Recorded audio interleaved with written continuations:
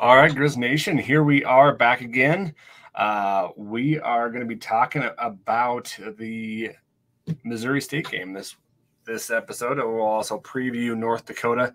But before we get into that, guys, we've got some Grizz updates we would like to get to. Volleyball, they went and played some tough competition this weekend in the Grand Canyon Invitational. Lost 0-3 against Grand Canyon. Lost 0-3 against Fresno State, but came back and beat Oregon State 3-1. Yeah, which is awesome. First time I think since 1980 that they've beat Oregon State. Soccer team and volleyball team beat Oregon State. So, exactly.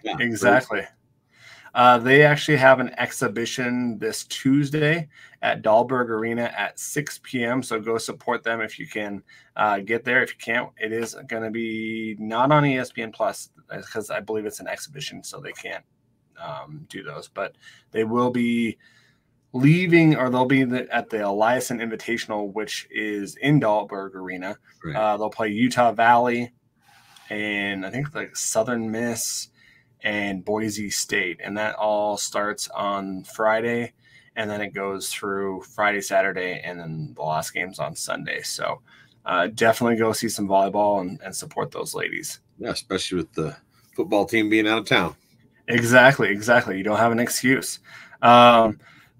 We go into soccer, guys. Soccer played. Sorry, I'm trying to scroll down here.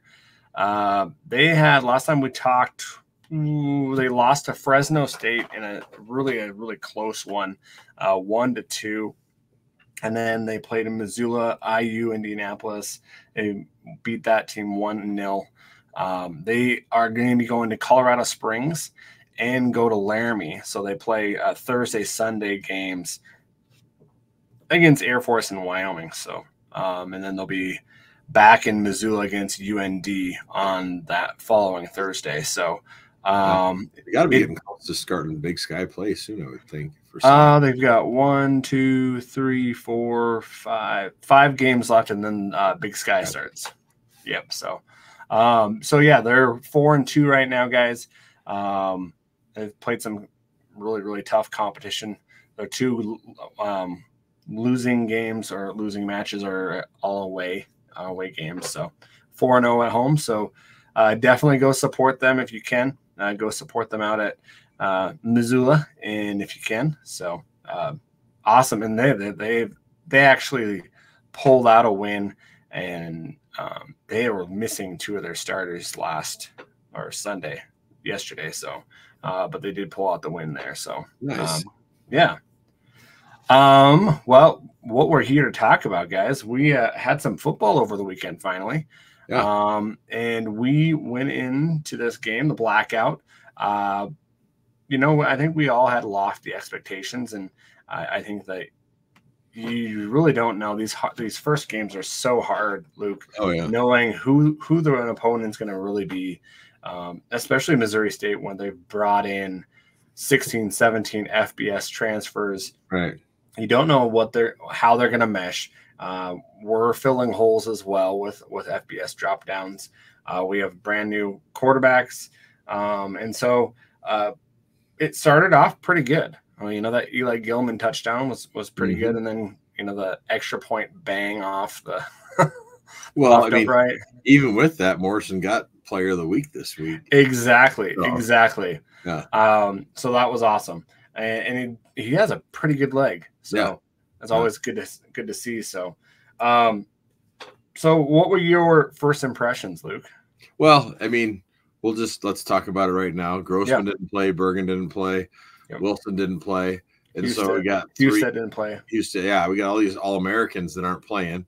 Yeah. And Reese, Reese's Senior Bowl watch list. Well, Missouri State's Senior Bowl watch list guy did not disappoint. He was as good as they say he was. It's huge. To tackle that man, holy cow. Well, and just to tackle him, but then the agility he has, I would be very surprised if he wasn't playing somewhere on Sundays. And usually if you're on that watch list, that means that there's a really good chance you're going to be, either going to the combine or, getting picked up somewhere. And he very well could be. He was really good. I was just surprised at how well their quarterback played too. Like that guy, he was throwing some passes that I'm just like, and the way that his receivers were catching the ball too, just making these circus catches. I mean, I was impressed. So yeah. But I mean, too, I was impressed with our defense. It starts off, we get them to punt. I'm like, oh, great, we're gonna get the ball in great possession, and then we fumble the punt. Yeah. If that doesn't happen, if we catch that punt and just down it right there, the whole start of the game is a different game. We lost another possession, and a lot of you probably heard this. I think at the post game, Bobby talked about why I outplayed the whole first half. We didn't see Fife. Well, we didn't have very many offensive plays. They didn't have enough plays that they wanted to play him in, so that's why they kept playing him. And I think that too, in that 2-minute offense, I outruns that pretty well. He does. The whole thing, I mean, he was throwing really good balls too. And our guys are dropping. I mean, Fonts, who doesn't drop passes, is dropping passes. Now, the great thing is later on in the game, he started catching. Like, guys made corrections. They did what they're supposed to do. We ground out a win and won the thing.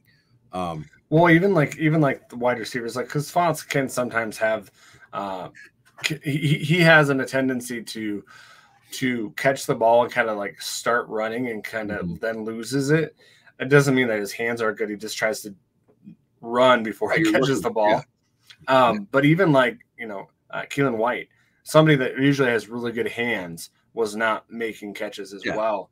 And that kind of skewed like I know there's going to be talk, right? Who's going to be the quarterback, right? And we can get that to that, but they had the identical yardage. Right.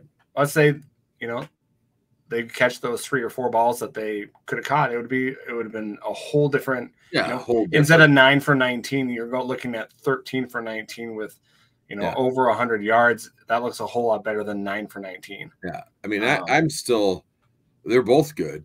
I feel like we're a lot further along than we were last year at this point. Knowing who the quarterback was going to be, or like who the talent where the talent lied and stuff. And I mean, just looking at Ayat's footwork and the way he throws the ball and the way he runs the offense and just reads, I think he's doing very well, especially for a redshirt freshman. Exactly. Fife did really well too, though. Like he did, I guess out of my expectations, he did better than I expected him to do. Like Ayat was right where I thought he'd be, and Fife was definitely better than I expected. So. Well, Fife came in like he mature, right? He was the mature veteran. He's been in that instance, that circumstance. Like, I mean, he said it on the post game. This is where I was at, Fresno State. Like I was always had to be ready to, just in case my number was called. So, he had that kind of charisma and that knowledge of patience. I think that Ayat in some instances tried to do too much, and that's that freshman kind of coming out when he turned and his knee hit the ball and he fumbled it. Last year I can't even talk. We saw him do that constantly. It's just some things he's got to learn, and he did in that drive. He threw it away instead of trying to run for it. Right. But I think that we've got 2 good quarterbacks. I don't feel kind of nervous about. I feel a whole lot better than I did last year about me too. About where we're at with the quarterback position. I feel like we're not confined to, hey, we've got to have McDowell run 15 times. Right.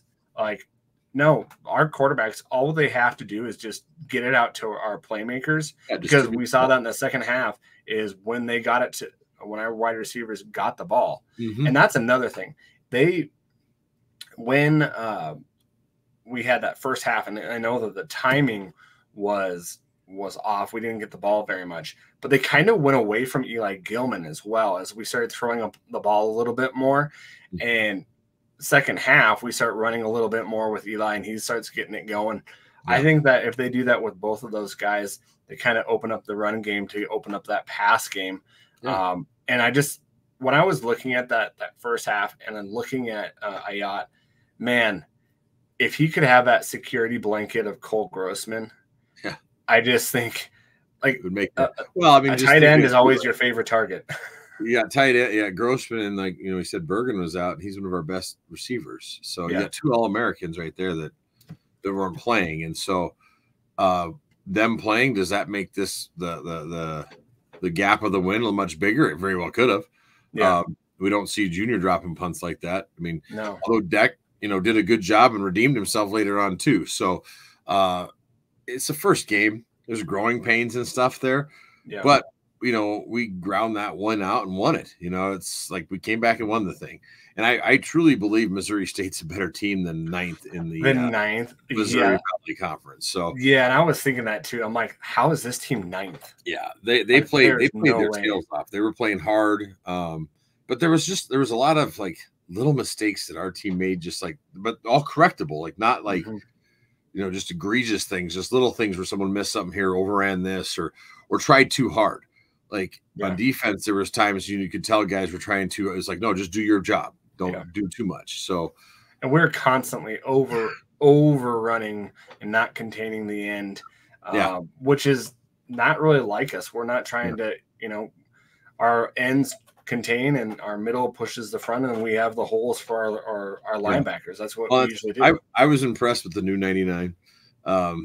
He played very well. I'd love to hear what Gubbs thought, because he was at that game. The guys got their rings before the game started, and just to see what he thought. But I was impressed with their defensive line. That was one part that I was a little nervous about, but I thought they played pretty well. I mean, Hayden Harris got player of the game, I believe. Yeah. On defense. So and 2.5 sacks. Yeah. I mean, it's just like, as it progressed, you never have more than the 4 quarters, but I think if we kept going, I think we could have stretched that even farther, the win. I'm just glad that we pulled it off, and we learned a lot of stuff, but we're 1-0, and that's what we wanted to be. So there's some people out there I feel like almost felt like we lost. It's like, no, man, we won. Yeah, we didn't blow them out like I thought we would, or you thought we would, but at the same time, this is a way better team than I thought we were going to see. Like the people I talked to at Springfield down there, they were like, oh yeah, we're kind of bad, and I don't think they expected them to be that good. No, they played very well. So the quarterback played out of his mind. And the wide receivers helped him when he didn't throw. Like some of those catches, I was like, how did that guy catch that? Like, how do we not deflect it? And Bobby said that in his press conference this week, is pregame or post whatever the weekly is, that our guys in that first half didn't make those enough plays on the defensive side to help with that, and we didn't catch the ball either. So just a rundown, guys, of the stats here. It was pretty close. First downs, 23 with the Grizz, 22 for the Bears. Rushing yards, you look at 167 to 99, so we still held them under 100 yards. Their average was 2.9. Ours was about 4.8. Let's see here. Passing, we had 180. They had 257. We had 1 touchdown. They didn't get any touchdowns on us for passing, but they did. We had about 6.9 yard average. They had 6.6 total offense. They beat us by 9 yards on that, even though we had a better average play. We had 2 fumbles. We lost one of those, which hurt. Penalties, and this is the crazy thing. They had 13 penalties for 112 yards. Yeah. We had 4 for 49, which you take off that Xavier Harris personal foul, which was not a personal foul. If it was a personal foul, it should have been against the other guy, because the other guy was pushing him. Did you see that? Yeah, I did. He was pushing him into the sideline. We didn't quite understand how that got called on us. No, shoved, and I had some other friends with us that aren't big Grizz fans, but they were there to watch because we were camping and watching it. And they were like, what the heck is, just none of us understood that. So, or that blatant pass interference in the end zone. Yeah. Like, I was just like, you're not going to call that? Yeah. There's little big sky refs, but, it is what it is. You can't leave it up to the refs to win it for you or lose it for you, hopefully. But yeah. Punting, guys, this is kind of a key too, is, our average punt 45.2. Our Ty Morrison, that's why he was named, special teams player of the week, beat out their, all-American punter, Burkett or whatever his name is. So did a really good job punting, had one inside the 50, two inside the 20. And so it really did a good job. So, well, that's just it. Like, how we keep getting these punters just blows me away. I mean, we keep getting awesome punters and losing them somewhere else, or they're and then now we get another. I mean, yeah, that's pretty awesome what he was able to do. So yeah, and then Glasgow did an awesome job with kickoffs. 5 touchbacks. He averaged about 64.3. So and some of those, like the punt returns and stuff like that, Drew Deck did a good job. It's just different, right? You look at Bergen and some of those that he did, maybe 15 or 20 yards. You look at that and like, oh, Bergen could have cut it here and made 30 or 40, or maybe even broke. So just kind of, it's a little bit different. Well, I'm sure the opposing team, because on the 2 deep last week, I always say never trust the 2 deep. Yeah, it showed Bergen playing and like being our returner, and I'm sure the other team was like, "Oh, he's not back there, kick it." Yeah, he's got that factor too. But I'm super pumped with Dak. I mean, like having him as our backup, if you will, once Bergen's back. But he corrected himself, and that's the big thing I think when we're watching is, are the guys progressing in the right direction? And they are. They all did. Everybody continued to get better throughout the game. And in years past, there's times we didn't see that. Yeah. And we could have lost games like this, where instead we won it. And so I think, I think Bobby likes it when we have things to coach about. Like, he'll even find stuff when there isn't a lot. But this gave the whole coaching staff a lot of stuff to coach towards this week and prepare our team even more. And so, I mean, I think they're going to be even more prepared. And we got a great test coming up this week. So, well, and then this is the big thing right here is 23 minutes and 23 seconds for us, 36-37 for them. Yep. That hurt us. We did not get enough plays in. Yeah. And another thing that killed us is there were 6 of 14 on 3rd down conversion. We could not get a 3rd down stop, even if it was 3rd and long. Yeah. And usually we get those, towards the end of the game we got those, but man, there was a couple quarters there where we weren't getting those. Well, and on some of those 3rd down conversions that were longer ones, if you look at the film, it's just like there's one little breakdown here or there. Again, that whole, not everybody's doing their 1/11th, and if they do, then that goes away.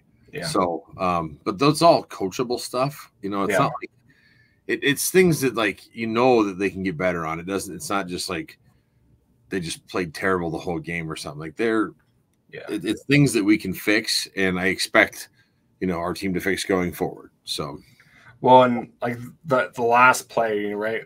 We're driving down there, and we get that. I think it was either a personal foul or something like that, where it was 15 yards and basically pushed us back where we had to kick a field goal. Mm-hmm. If we didn't have that and we score, that's a drastically different ending. Changes momentums and everything. So you're looking at 33 to what? 33 to 24. I look at that first series again when we stuff them up there by the end zone and they punt and then they get the ball back. Well, that just flipped the whole mo. Like the defense our defense was pumped. Like, we stopped them. Let's go. Oh, and then all of a sudden, I got to go back on the field. Yeah. And it flipped there. So that was a big momentum change, which can, that worried me right away. It's like, oh my gosh, this can really drastically. And it took us a while to like shift back and get back, That's why I think the first half was the way it was. It's like, if that doesn't happen, it could be a totally different first half. So, either way, pulling the W is awesome. Looking at these, individual, we'll probably talk about later about it because I think we have some fan questions here. But the Ayat 9 for 19, Fife was 5 for 7. They both had 90 yards. You go down to rushing. Eli Gilman had 89 yards, 2 touchdowns. Average was about 5.9, and Osmo was right there. He was averaging 4.5, but only 8 carries. Ayat had 6 carries, but that 30-yard, he has a 30 yards for a loss with those sacks. You look at Stevie Rocky Jr. I thought he would have probably gotten a little bit more as well, but he only had 1 carry for about 6 yards as well. So, and I was really impressed by Xavier Harris with the receptions. He really did a good job. and I really like him in that kind of role as well. Yeah, I'm glad to see that we're using him in that slot and stuff, just because we've got so much talent in the backfield. Yep. And so he can play that other position. We can get him out, get your playmakers on the field. And so glad to see that you're doing that. And he seems to be really enjoying it too. Yeah, exactly. Yeah, and then you look at the defensive side. Terrell had 10 total tackles. Yeah. Viacao, which I was really impressed with him. He is a big man. Yeah. Holy cow. Really did good. I think that, with all that going into it, our back end of our defense really played really well. Yeah. If you took out some of the amazing catches that they made, it looks drastically different. So, yeah. No, I agree 100%. They played very well. We can play better, but we still played pretty well. I mean, there's just little tweaks here and there. And two, we had a lot of new faces on that defense and stuff. So yeah. You look at those new faces, Caleb Otoliski, the freshman from San Diego State. He had 6 tackles. Yeah. Half for a loss, tackles for a loss. So, well, you noticed Loud was out there a lot. True Keon freshman. Loud. Yep. Yeah. And the way they played him, that tells me that we're going to play him a lot more. I don't think Prince Ford was out there too. Yeah. It looks like too. So again, like we talked about last week, getting the rotation, we're going to see that, especially if you want to make deep runs, you need to have a good rotation, keep these guys fresh. Yep. And then too, you see how they work together. And so, I mean, overall, I'm happy with what I saw, and I think that we continue to progress here. So, I was a little pissed this morning when I saw that we got ranked 4th now. In 4th instead of 3rd. Neighbors are 3rd now. But at the same time, I thought to myself, well, that's just going to piss our guys off a little bit more and get them fired up anytime that happens. So I'm sure as soon as that happened, they all saw it and they're just like, okay, whatever. Well, you look at who, we're going to show you here. So you look at who the Cats played: New Mexico, which they should have lost that game. Yeah, and Utah Tech. Serious? Yeah. I'm like, ridiculous. But yeah, anyways, it's look at our schedule now coming up. I mean, we've got UND, I think they're 23rd now. 23rd, they went up 1. Okay. Yeah. Yep. And then not to look too far ahead, but Western Carolina, I think they're ranked now too, right? Yes, they are. And I'll find that here. But so where I'm going with this is like our schedule, where some people are like, oh, the Grizz kind of have a weaker schedule. We've heard that from some people out there. Yeah, but those are all the naysayers, though, too. Right, because we're not playing the Sac States of the world and the Idahos of the world. Well, we're going to be we're playing in the heart of Missouri Valley. We're playing a ranked team this week who beat the crap out of North Dakota State last year. And then we're going to play that Western Carolina team. Eastern Washington looks like they're kind of showing up now to the party. Weber's now ranked. I mean, it's going to be a very tough schedule, but also a good schedule because we're proving it. Like all these games we got coming up, it's prove me games. So we're gonna go out and prove it to them. Like, hey, we're gonna beat the crap out of all these teams or beat them. If we don't blow them out, as long as we keep winning, that just shows where we're at and the level of football we're playing. So Western Carolina went from 20th to 17 with a loss. Right. So that's they were playing NC State. Coach Dorn, who was our DB coach back when I was there. They gave North Carolina State everything that they wanted. I mean, they could have won that game. So I watched a little bit of that. That's a good football team. I'm excited to watch their film and break it down before we play that team. But first things first, though. Yeah, we got to go take out UND. So we've that team is going to be. I watched a little bit of their loss to Iowa State, and they're a good team. Yeah, no, they are a dang good team. So, are you ready to just go right into them? Sure, yeah, we can do that. Anything else on the game? I guess last thoughts is nothing too surprising, other than a few of the players that we didn't see right away. But happy with the play of the Grizz. The other comments I want to say is the people that were at the game. I keep hearing that it felt like it was a playoff crowd. So it seemed like a playoff I game. mean, it was good on the whole crowd, all the fans showing up and making a lot of noise and you know, putting forth that. And I guess also, this is pretty cool. So there was 4 false starts caused by our crowd, you know, that happened. Yep. Well, apparently McDonald's was like, hey, free cheeseburgers or something if they got 3 or more, and they got 4. And so like the next day, I guess McDonald's was just packed. Everybody getting their free cheeseburger or whatever it was. So that's pretty cool that McDonald's did that. I wonder what they'll up it to for the next home game if they do it again, because who knows how they might rethink that and like, I'm sure not all 25,000 showed up, but that's a lot of hamburgers you're giving away. So that's awesome. But I think that's pretty cool because we've always talked about having that like a false start counter or something like that in the north end zone or, you know, anywhere in there. And the fact that McDonald's like brought that up and sponsored that, I think that's pretty cool. So that's awesome. That's awesome. I think, you know, final thoughts for me. Watching it, I was frustrated, but knowing that who we didn't have on there and the way we usually play wasn't that right. That's not how we usually play. That's not how the defense usually plays. It is a first game out of here. That was not the team that we thought was going to be playing us. Well, that's always so hard too. Like we had no film to watch it on this team. So it was all just trying to find information and stuff. And I mean, the one piece that we got on 9, he showed up and he was amazing, you know. So now that we got a little more film like on UND and stuff, I feel a little bit more like understanding that, just kind of going off what we're hearing and stuff. So well, let's get into UND. So you know, guys, the background, last year they were 5-3 in the conference of the Missouri Valley. They were 7-5. They were a playoff team. They're ranked preseason number 5 in the Missouri Valley. They were 22nd in the AFCA, and now they're 23rd in the stats. So they're probably a little bit higher in the AFCA, the coaches pool. So their last game, they did lose to Iowa State 21-3, I believe it was, which that game was a whole lot closer. If you go back and watch that game, it was 14-3 in the fourth quarter. And if a couple bounces go their way, it's a lot different story. They missed a field goal at the end to make it 21-6. So you know, that's a hostile environment that they played in, and they looked like they belonged. So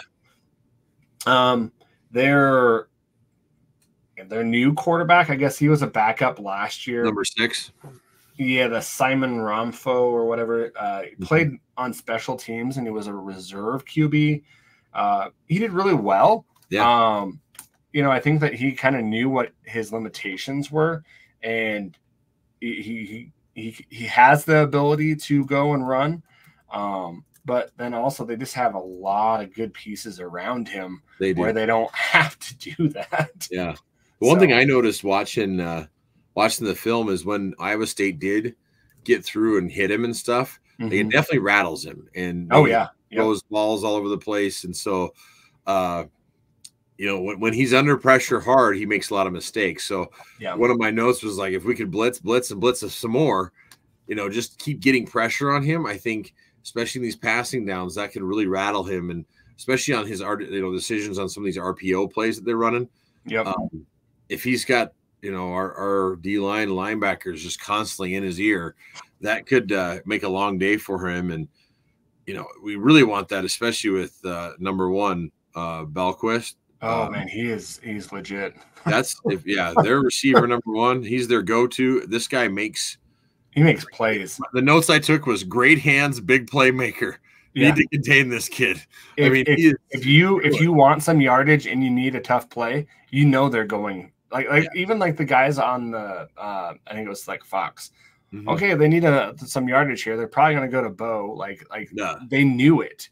But Simon Ramfo was 17 of 30 for 121 and an interception.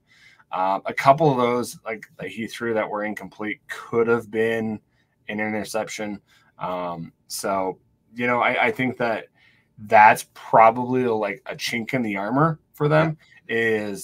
I totally agree with you, Luke. He's not going to he's going to feel some of the pressure that we're going to unleash on him. Right.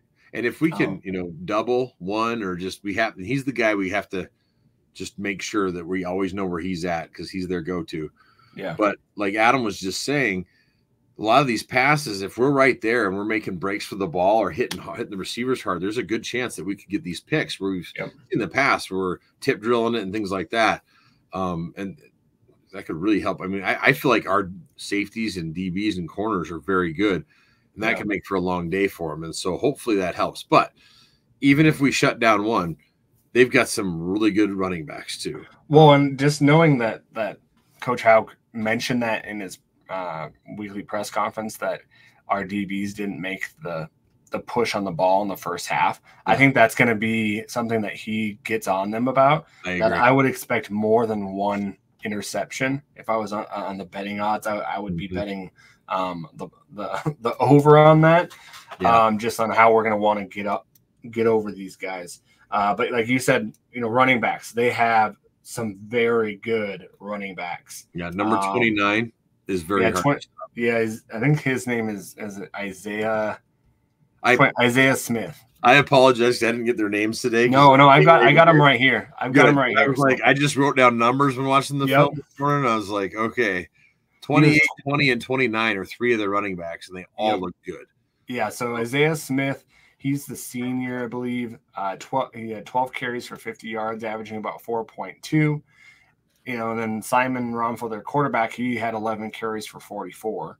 And then you've got their honorable mention for the Missouri Valley, Gavin Zybarth, 12 carries, 39 yards, 3.2 yards a carry. And then Sawyer Seidel, 5 carries, 36 yards. He was averaging over 7.2 yards a carry. So, yeah, they've got some big guys on the front line. They like to run the ball, and they like to sprinkle in. They get you, lull you with that rush, and then they throw. And they've got Bo Belquist, their wide receiver, man. 6 receptions, 43 yards. It wasn't a great stat line, but, man, some of the plays, some of the catches that he made. He's just a tough receiver, too. He's going to go up for those contested catches. And, he's a first-team Missouri Valley guys. That doesn't surprise me. I didn't know that, but that does not surprise me one bit. Yeah, he was preseason first team, so something that, and then they have a Liberty transfer, Caden Dennis, going into the year last year, 15 catches, 211 yards. He had 2 catches for 12 yards. But they use that Isaiah Smith so well too out of the backfield, which that kind of was scary for me to watch Missouri State, which they did that so well with their running backs this last game, when we would blitz, and they would over pursue, and they just throw it right down to the running back. We cannot do that with this team. There was just rewatching some of our film from last week. Our guys got too excited about I'm going to go make this play instead of doing their assignment. Yeah, this is your guy. Stay on him. Your other guys will make the play, and so that's where I think that's coachable, and so it doesn't worry me too much. It's just I think some of it is the excitement of playing in Washington Grizzly in a night game and all this. You're so amped up. Sometimes it's okay, calm down just a little bit. Just do your job, and it'll all work out. So the other one that I noticed, number 44, plays as a true old school fullback for them. Yeah, that's Jaden Norby. Okay, and he's a tough kid. He runs, and he'll blow up the end and stuff. So that's another kid we got to take, keep an eye on, because he's a hard-nosed player, and he's going to be there trying to blow up our ends or linebackers coming through to protect 6 and also open these holes up for the running backs. So they use him as a fullback, and they also list him as a tight end. As a tight end, okay. And he's a second-team Missouri Valley as well. So that's where that tight end side they're using him. Sometimes I noticed in the Iowa game they had a heavy play where they direct snap it right to the tight end, and he just runs it kind of like Wildcat style, but right to the tight end. Yeah. So we got to watch out for that too, and just be prepared. But And he doesn't catch a lot of balls. He's usually either running or he's blowing up the play for the running backs. Blowing up the holes. That's why he reminds me of that, like, listed as tight end. Like, I didn't know that. I was like, he looks like a dang fullback out there. He looks like that 44. Yeah, like it looks like the old time Tampa Bay Buccaneers Allstott. Oh yeah. Like that's what he reminds me of. Is like he's in there to blow people up so that they can run the ball. Yeah. So these are all people we got. I mean, if we're seeing this, we know that the coaches are going to see it and stuff. So yeah. They've got some their punter Luke Silverndale averaged about 39.81 yards. 10 inside the 20, three that were 50 plus. I'm trying to look up that was their stats from last year. Sure. See if they have any stats for kicking, punting. Yep, Luke Silverndale, 4 punts, 39.3. So he's pretty much on his average there. Their kicker, CJ Elricks, he was 1 for 2. His long was 26, and then he missed one wide right. Sure. And so last year he only kicked 6 field goals. I think they had some problems with their field goal kicker, and they put him later on.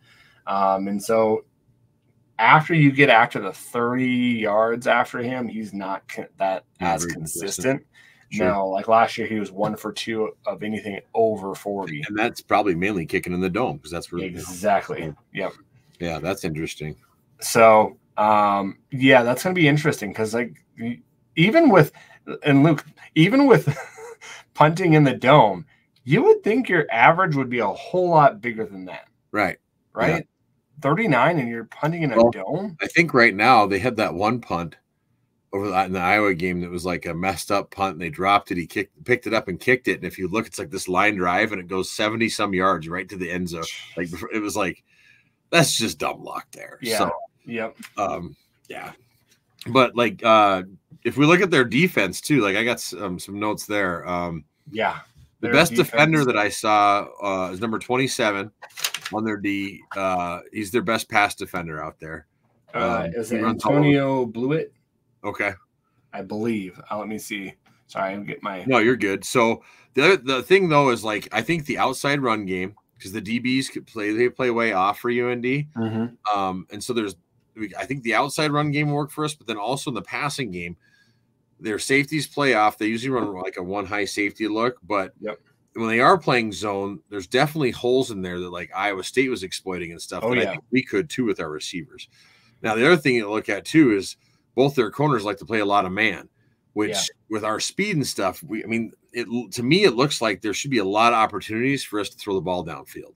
Well, and you don't have the weather to deal with it too because you're in the dome. Yeah, we're in the dome. Yeah. And that Iowa State game, there was holes galore. There's all sorts of holes out there in the secondary. And I think we can see that and exploit that too, especially with the receivers we have and a coaching staff. The big thing that our offensive line needs to worry about is like their D line. They kind of run this 3-man front with a linebacker down, kind of like what we're doing, but they like to switch up their fronts a lot. To try to confuse the offensive line. And so the one thing is though, like our guys have been practicing against our defense so much, and we do a lot of that same stuff. Yeah. And so I don't think that'll throw them off. And I was impressed with their offensive line for the most part in this opener. They were playing assignment football. I mean, there was a few mistakes here and there where guys missed a block here or missed a pickup, but for the most part, they played pretty damn well. And and I liked what they were doing too, because they had sets where they were going that traditional 3, but then they actually had Ramos and Noose or Ramos and Cashmitter in there at the same time with a traditional 4-man line as well. So I think that going into it as something that we are worrying about, like I feel pretty good with the defensive line. Yeah, I think D-line. Right now, I guess I was referring to our offensive line. Oh, sorry. We were playing. No, it's okay. But both lines, I was impressed with on our side. And like I said, our line's just going to have to just watch these fronts and how they're switching up. Just make sure they're getting their assignments. It's going to be more just like making sure everybody knows which coverage we're running and stuff. And it's going to be loud in there. UND, I think they pull a pretty good crowd, and especially a night game again. Yeah. You know, the Grand Forks should pull a pretty good crowd and get people fired up. You know. So you were saying the defense. So the guy on defense, what guy were you saying? 27. 27. Sorry. That's. I mean, just watch the Iowa Lance State. Lance Rucker. Okay, watching their film, he was the guy that kept popping out to me. I was like, man, this guy's good. So their linebackers are tremendous. The Wyatt Pettigrew, that's their leading tackler coming back. He's the second team Missouri Valley Conference. Last year, 72 tackles, 7.5 tackles for loss, 4 sacks, 4 fumble recoveries. And then they have Malachi McNeil, 68 tackles, 7 tackles for loss, 3 sacks. And then Kelly Kaysen, 37 tackles last year. And they all had, and I don't know if this is Fox Sports, so I don't know if they're legit, because they're only saying that those guys only had 3 tackles.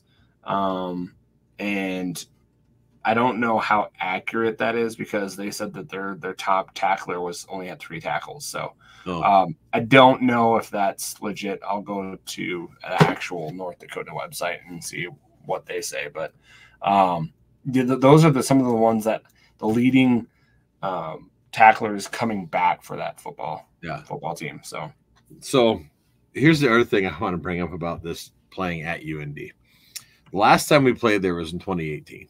Yep. And they beat the piss out of us. Yep, they did. 41-14. Yep. I guarantee you, like last year we talked about a lot of the revenge tour.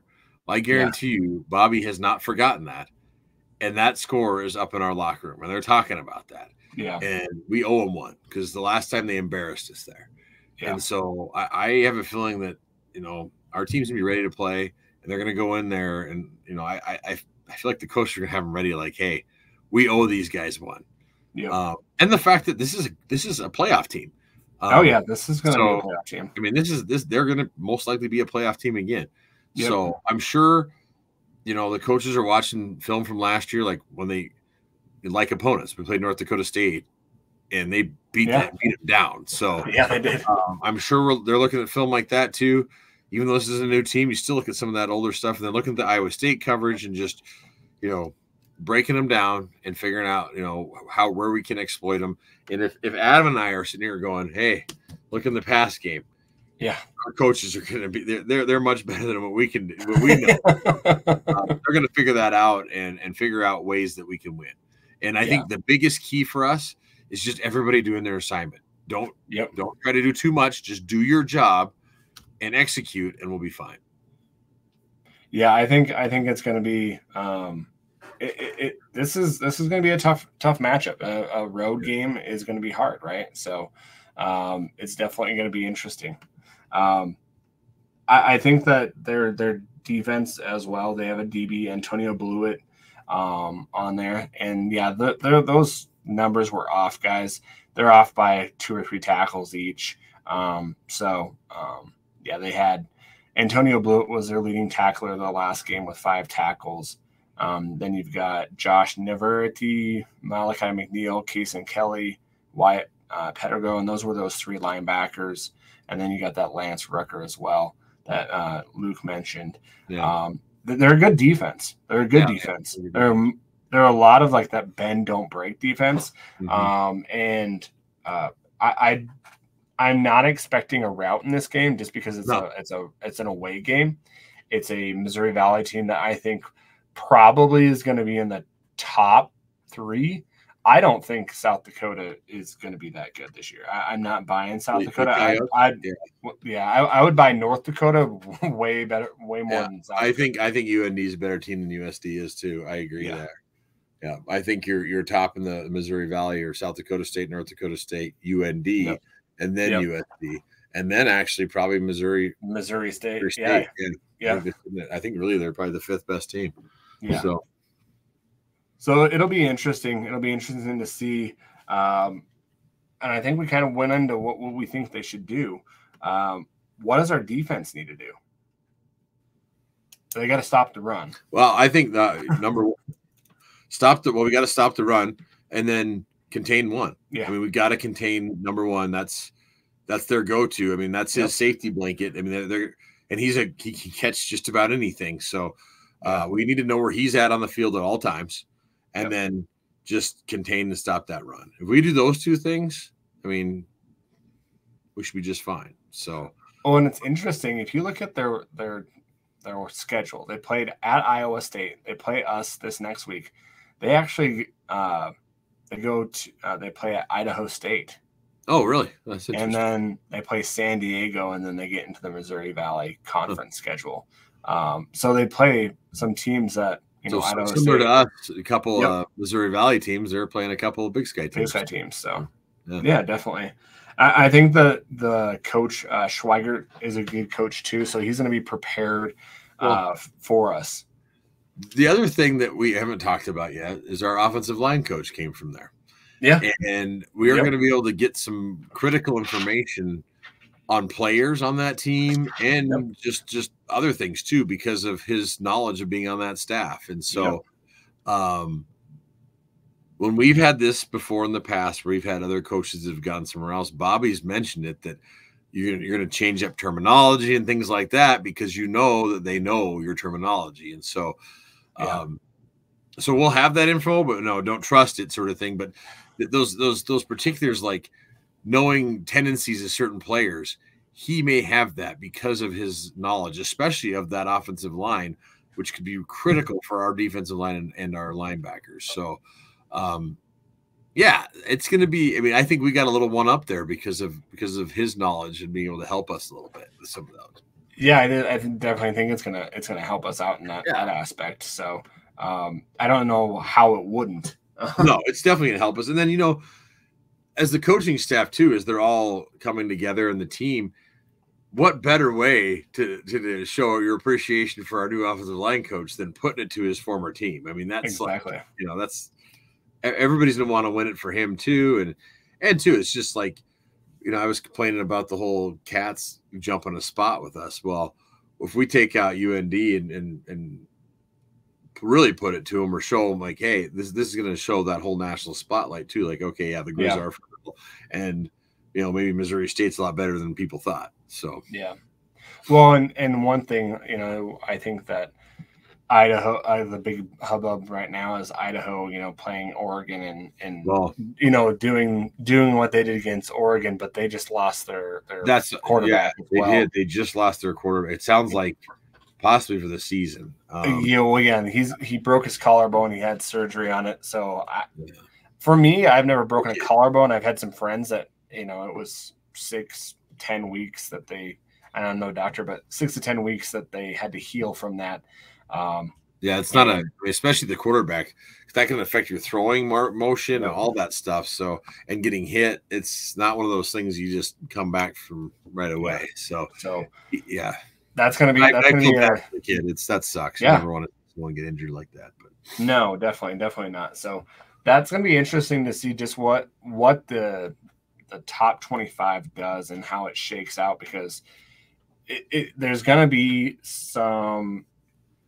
We just know that there's going to be shifting, right? Well, and there's injuries like this that happen. Or in our case, we have a couple guys that we thought were going to be out there playing right away that aren't. And so it's that's where, if you have the depth and stuff, that's how championship teams are built, is that depth. And we knew this was going to happen. There was a lot of guys getting rotated, and then Bobby's going to continue to do that, because we need to keep guys as fresh as possible, also to keep them healthy as long as possible. So it's possible with, Bergen and Grossman that they're not terribly injured. We don't know, but it could just be enough where they're like, hey, if we let you stay out just one more week, is that going to make you 100%? Because the last thing you want to do is put in a guy at 90 and then he hurts and gets set back even more. Exactly. So you'd rather have him ready to go for, especially when it comes to conference play, than anything. So that could be why they're getting held out, just going, hey, let's make sure you're 100% rather than pushing it. And then it's lagging, that it's just constantly bothering you the whole season. Well, and you don't want to have that leg on through the whole season. Yeah, no. I mean, that's the worst thing that could happen. Yeah. So, so just by, I think he probably won last week. just because you had 40-17 and I had 35-7. So we were both way off, though. Yeah. Sometimes those are like just throw them out. Yeah, I know, right? So you want to go through predictions, or do you want to do questions first? We can do. Hang on. We just got another question that popped up. That's why I was.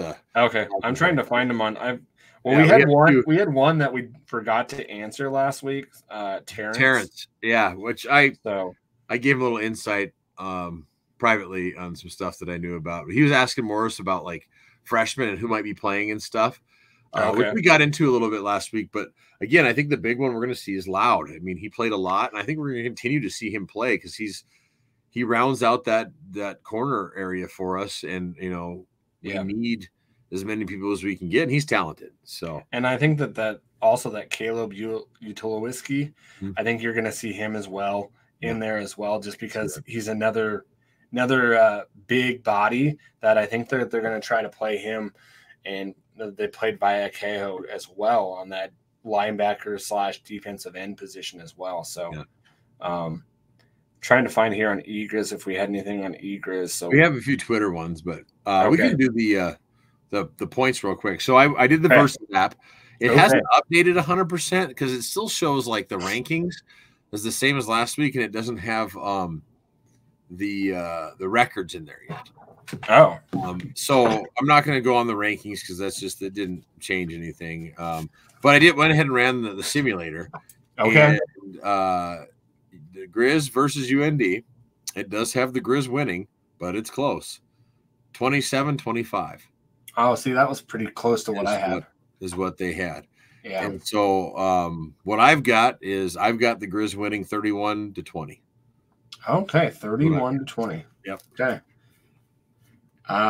Which mine's 28-21. 28-21. We're right there. Yeah.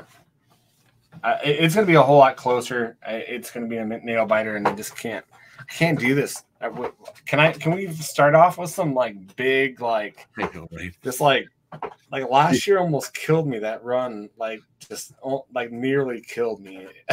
Yeah, but start off with some teams that aren't those, like some of these FBS teams that you saw last week that are beating them 70-0 or gosh, these warm-up games. But at the same time, iron sharpens iron. Exactly, right. If you want to, in the words of Ric Flair, if you want to be the best, you got to beat the best. So, So it's I don't have a problem with it. I do think Missouri State's gonna be a lot better team in the end than most people thought. They have a dang good team, and UND very well could have beat Iowa State last week. They didn't, but they hung with them. So if they can stay with it and have that buy-in for the whole year with not having a playoff run and keep on being that upset to those teams, I think they're going to have a really good year. Well, that's where I think it really is that they want to be that show. Hey, no, us moving the FBS is a good choice. We're that good. Yep. I believe they already have the extra scholarships going into it. So yeah, they do. Yep. Yeah. So that benefits them. But I think that's the whole thing, because they can still win their conference if they wanted to. I think that's allowed, but they just can't go to the playoffs. So yeah. So going into, you want to do Twitter first? Sure. So yep. I've got them both up if you need me to read them. Okay. We got so two. I have Terrence. He said, do you have Terrence's? No. Did you already answer that one? Yeah. From last week, I already hit him up. So okay. So should we do that one, or should we just kind of skip that one? I think we answered everything, and I get, like I said, we DM'd back and forth a little bit and got him some insight there too. So okay, so we'll move on. Sorry, I'm going through. So the other thing I'll let you know, we did have our QB club meeting this week, and they are almost at 700 members. I think these. Oh, that's so awesome! They're like 9 away. So if you're interested in QB club, sign up. You get lots of cool extras. This year they were doing a whole bunch of these private videos that we get links to on YouTube, and they're videos of player interviews, and you just get a lot of behind the scenes, getting to go them a little bit more than just a number on the field. So you awesome. Even if you just sign up now, you still get access to all that stuff. So that's awesome. They recommend. Bridger Lord at B Dean Lord. So happy that for the Grizz to be back in the season. Post week 1 question: who was the biggest surprise absence, and which absence made the biggest difference for Missouri State? I thought it was Bergen, just with his presence on the punt return and what that was, and then just being that when he's there, you're going to have to look out for him, right? And that opens up so much other things. It's gonna be huge. So that's who I would have. I would agree with you for offense. I'll just talk defensive side. Riley Wilson not being out there, was massive. The way he affected the game last year and he's able to get in the backfield, and then also contain on the outside, and just his leadership out there. That was the biggest surprise for me. Like, I thought we'd see him. So we'll see. I mean, we'll see if he's back this next week. I hope he is, because like I said, if we can get pressure on this quarterback and get him rattled, he's a whole different player than he is when he has time. I mean, like with most quarterbacks, but there's some quarterbacks that are really tough where it's like you can pound them into the dirt and they're still always up there. But this guy, just watching the film, once he starts getting pressure, he isn't making the best decisions. And so I think that's one of our big things that we could do is just, really, really put a lot of pressure on him and hit him and get him to, hopefully throw some bad balls and make some bad choices in the RPO game.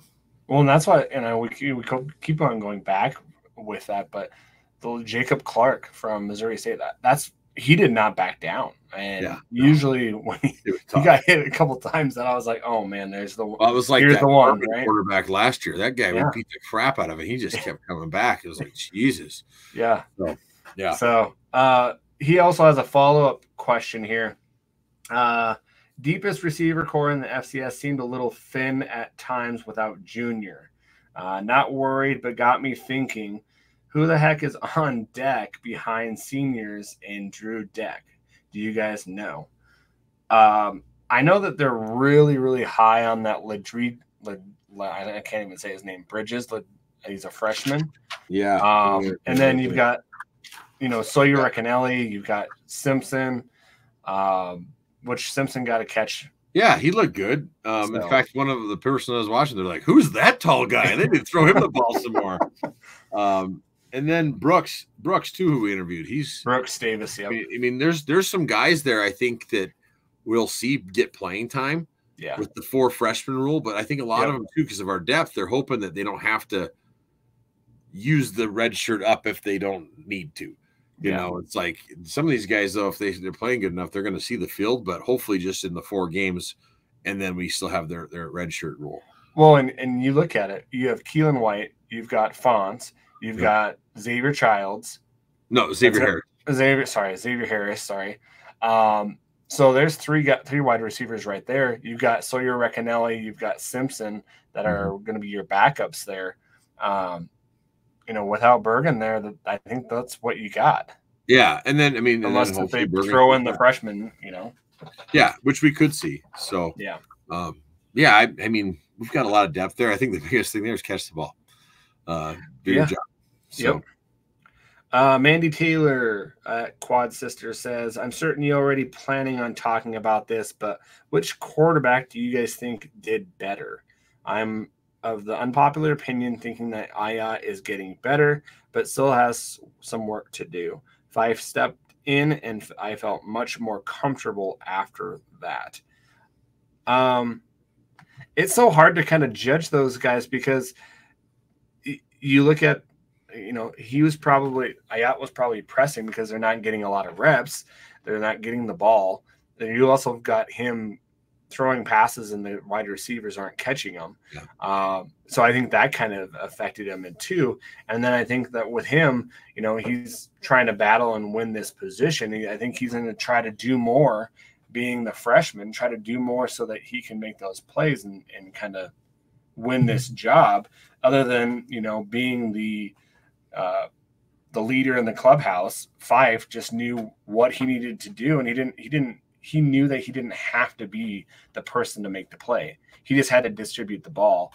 And I think that's kind of where you kind of felt kind of refreshed is, oh, we got this, right? And he kind of had that attitude that, hey, I'm just going to get it out to the people that I know. Well, and they caught the ball for him too, which helped. And then that helps too. Yeah. You know? And they actually ran the ball a little bit more too. They ran a whole lot more with Eli in that second half, where they're like, hey, we got away from this. We're just going to run it down their throats. Well, that's typical, that old Bobby ball where usually the second half running the ball a lot more. Yeah.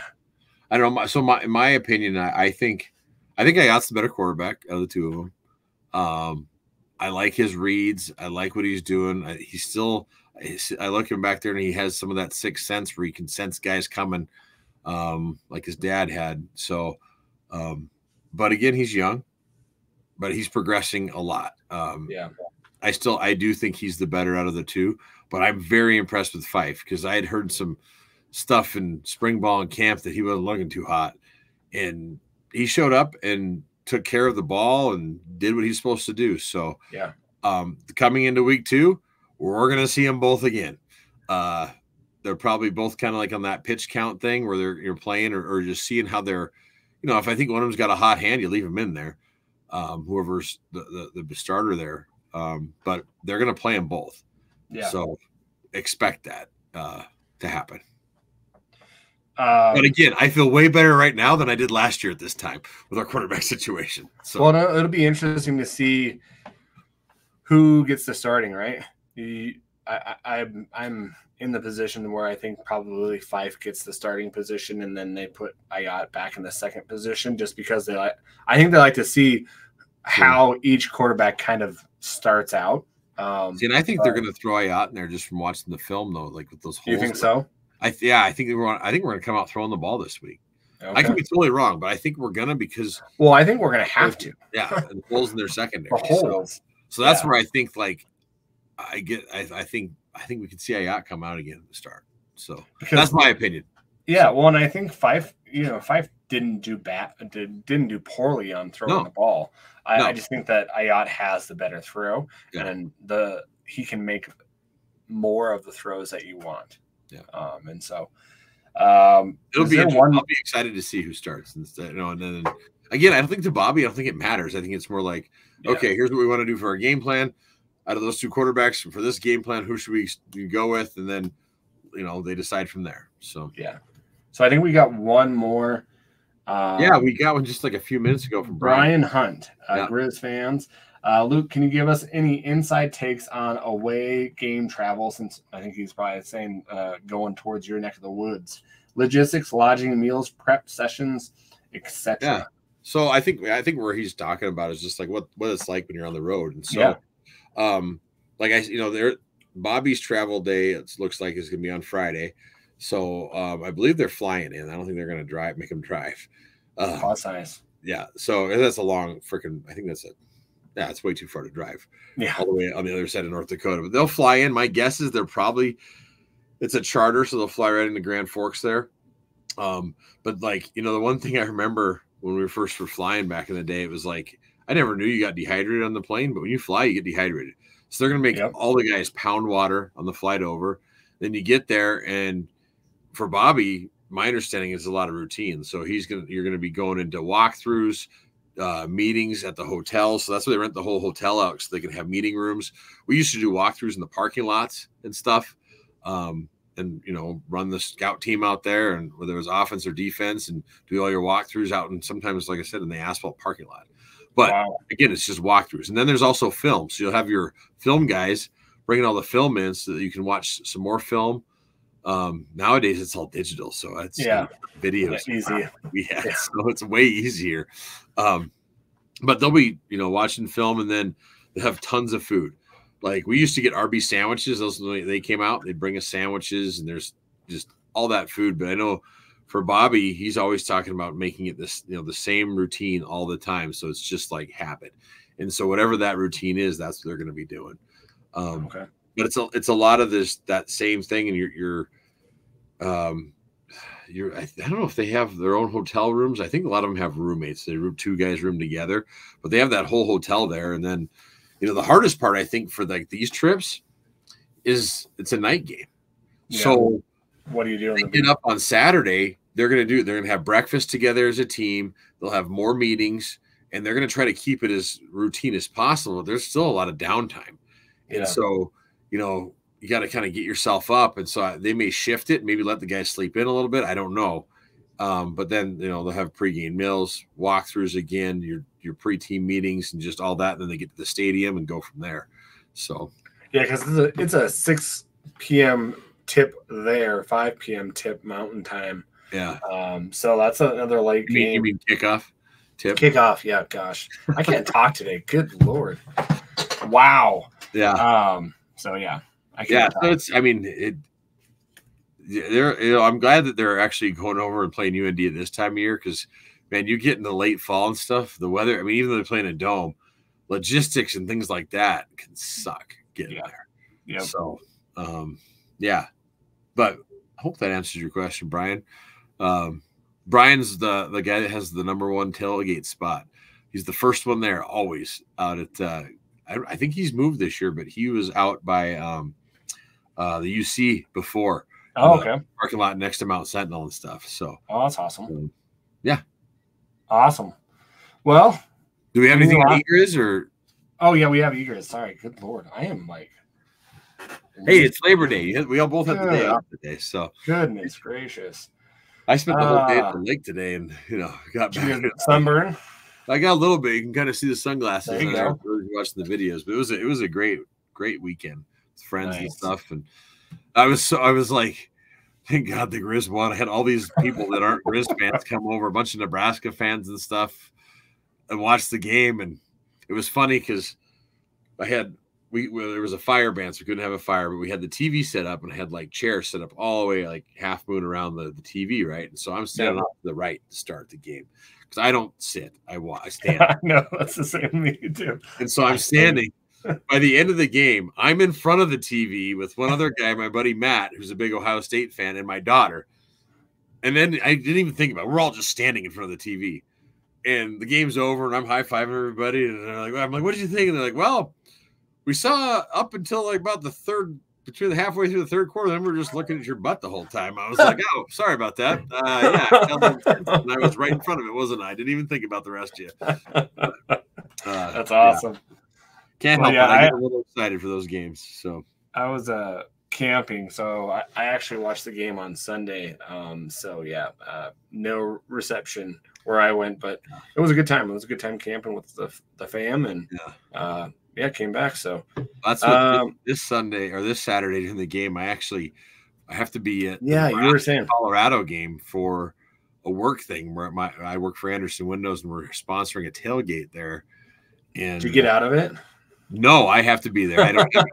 I'm short a rep right now, and so I got to go down to Lincoln, and I'll be there for the game on Saturday. But our game is at the same time, and so I don't know. I'll probably be at the Nebraska-Colorado game on my phone watching the Grizz play. So here's the wild thing, though. I did find out Nebraska plays Montana State's volleyball team that afternoon. Really? And so I might go to that game with my Grizz stuff. Just to there you go.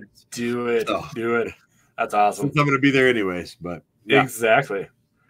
Putter says, regards to the bubble, what will Bobby like the most? Year-round opportunity to practice or the fact he can lock the door and let no one in? I think that second part. The fact that, I mean, it was funny because, like, when the team was playing on the bubble, like, the bubble's not up yet, but when they were practicing on there, like during Pearl Jam and these other ones, even QB club members weren't out there. Now you could still watch it if you just stood outside the fence. Yeah. They're like, yeah, it's under construction. So that would be my guess is he'll like it because, like, you can shut the doors. Just like when you play in the stadium, he can shut the doors if he wants. You can still go up to the end, but now it's like literally you could just shut the doors. Yeah, exactly. But that bubble's going to be huge. Like, they're going to be able to use that for track and us and soccer. I mean, there's so many things, and from what I understand, they're going to let like the students use it too, like for intramural. Yep. It's going to be pretty freaking awesome. So, yeah, I'd have to agree with you on that one. That he'll like to do that. Let's see here. PDX Grizzly, can you give a letter grade to each segment, offense, defense, and special teams, and what the overall GPA was? Offense, letter grade. Compared to what? That's the thing is it compared to like where we were at last year, or like overall? I would give it a probably. Right, I just got mine. Okay, I'd give the offense a C. Okay, you're a little harsher than I said B minus. Oh, you said D minus? B minus. I thought you said D. I'm like, no, B. Whoa. B minus. B minus Okay. because they did win and they came back. I mean, it started off in that C range, but I think that towards the end of the game that they played well enough and our running backs and stuff that I'd give them a B minus. Okay. Defense,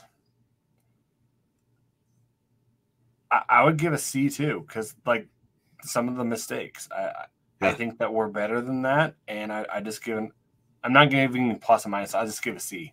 See, and I'm a plus or minus. Now Adam's the teacher, so he's just like no. No, see, I teach at a elementary school, so we don't have pluses or minuses. We just have flat grades. Is it the S's and the E's and the U's? No, we have 1, 2, 3s, and 4s. So on the defensive side, I also gave him a minus. And then finally, special teams, I gave him a C plus. So I would agree with you on the special teams. I feel like, again, I'm comparing him to last year. And I think the reason I'm giving the B minus to the O is just mainly because I feel like the quarterback play is a lot more elevated than it was where we were at this time last year. True. Yeah. So yeah, they're sitting two B minus and a C plus for me. So that's about a B average, I guess, for the team. Is what we'll say. Mine would be a C average. It'd be a C average. So there's always room for improvement, but again, for me, I'm thinking about where we were at this time last year, and I feel much better about the team and where they're at and where we're going and their identity, way better than I did last year. So I feel like the quarterback position is way better than we had last year. I feel like the defense isn't as good right now, just with the personnel that we're missing and kind of some of the things that we did last game. I think that the special teams is if you take the deck, right? You take the deck fumble away, it would probably raise it up, right? Oh yeah, I'd be extra across the board then. Yeah, so. That's really where you only have that fumble that caused that big swing at the beginning of the game, and then the extra point. And then boinking the extra point. But they all progressed. Deck got better, Morris got better, and ended up being the player of the week. So even last year we had special teams issues. Oh yeah, wasn't that last year? Where in the beginning of the year we had? Yeah, I mean always, and that's historically Bobby's teams.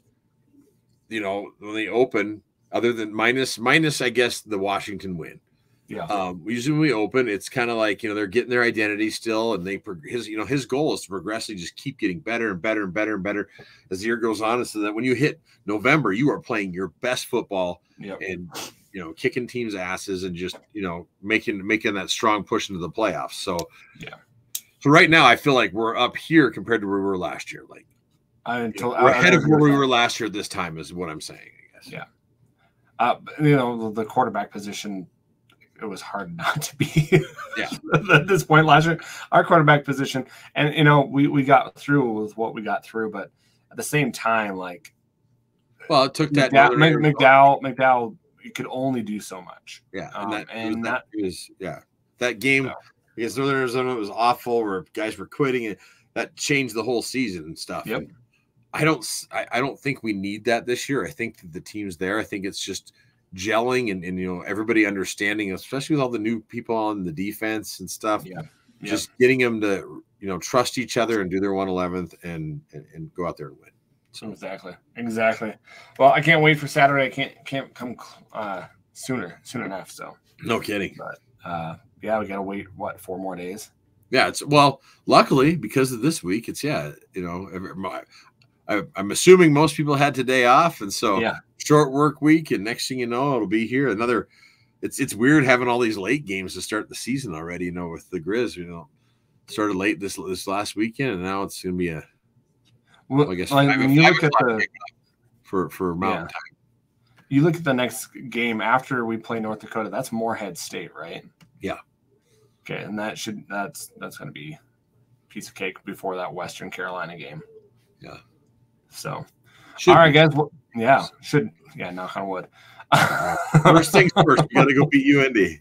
Exactly.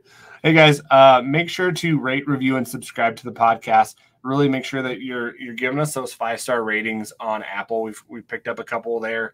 That helps us get out. I gave us one world. this week. Yes, good job, Luke. That counts. So make sure that you do that, guys. That helps us out a lot. Gets us our podcast out to people.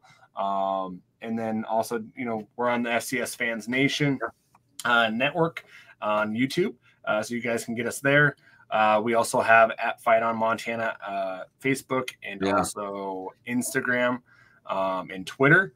Facebook, I personally am on my personal, and I think Luke, you are too. Yeah, I'm on my personal too, but I help moderate some of the Grizz pages too out there, and so a lot of people know that. Yeah, we converse through all the different. There's a lot of great Grizz pages out there. Exactly. We talk to each other and stuff. So the other thing I know that comes up a lot, like I saw this a lot last week, is where do I watch the game? ESPN Plus this week. ESPN Plus. Yep. Or listen to Riley and Greg on theirs, or you can even sync them up together too if you want. So yeah, and they have a new radio, isn't that like K-Grizz? Yeah, K-Grizz. So it's still working with the other one, KVGO or whatever, but K-Grizz is kind of their new one that Ace Sourwine's on too, and they're doing like their daily drive thing. Yep. All talking about Grizz sports. So if you don't want to hear anything about the Cats at all, which I like listening to Coulter and all, but they have to talk both sides of the state. So I just have to turn it off for that other part. But it's ESPN Plus is where you can find it. Yep. You can get that on your Roku, your Amazon Prime sticks, or your phone. They even usually have a free trial if you're wanting to do that. So I think it's like a 7-day free trial. Yeah, I think it's like a 7-day trial. But I mean, if you're a FCS fan, I would just recommend spending the money, getting ESPN Plus, because you can watch all sorts of FCS games and other FBS games. I mean, if you just love college football, it's worth it, in my opinion. It's definitely worth the $11. And then too, if you want to rewatch the games, like I plan on rewatching our game against Missouri State as soon as we're done with this again. Yep. So so definitely check us out there, guys. Make sure you do that, and as always, go Grizz. Heck yeah, go Grizz.